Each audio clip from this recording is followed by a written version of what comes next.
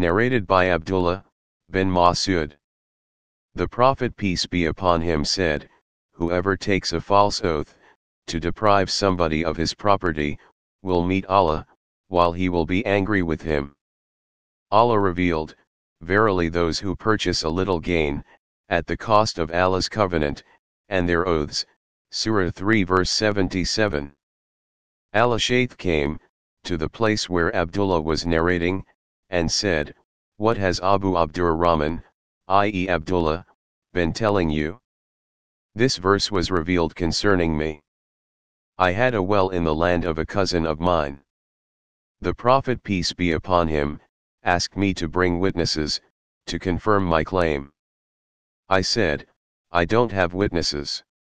He said, let the defendant take an oath then. I said, O Allah's Messenger peace be upon him.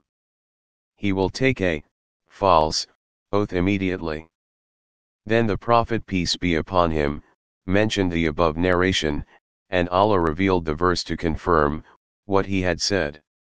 See Hadith number 692. Narrated by Abu Hurairah.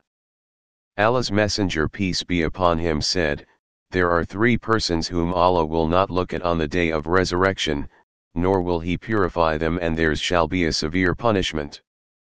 They are, 1. A man possessed superfluous water, on a way and he withheld it from travelers. 2. A man who gave a pledge of allegiance to a ruler and he gave it only for worldly benefits. If the ruler gives him something he gets satisfied, and if the ruler withholds something from him, he gets dissatisfied. 3. And man displayed his goods for sale after the Asr prayer and he said, by Allah, except whom none has the right to be worshipped, I have been given so much for my goods, and somebody believes him, and buys them. The Prophet peace be upon him then recited, verily, those who purchase a little gain at the cost of Allah's covenant and their oaths. Surah 3 verse 77. Narrated by Abdullah bin Az-Zubair. An Ansari man quarreled with Az-Zubair, in the presence of the Prophet peace be upon him, about the Hara canals, which were used for irrigating the date palms. The Ansari man said to Az-Zubair, let the water pass, but Az-Zubair refused to do so.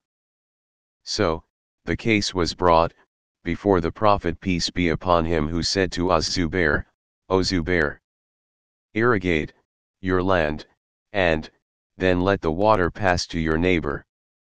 On that the Ansari got angry, and said to the Prophet, is it because he, i.e. Zubair, is your aunt's son? On that the color of the face of Allah's Messenger peace be upon him changed, because of anger, and he said, O Zubair, irrigate your land, and then withhold the water, till it reaches the walls between the pits round the trees. Zubair said, by Allah, I think that the following verse was revealed on this occasion, but no, by your Lord, they can have no faith, until they make you judge in all disputes between them. Surah 4 verse 65.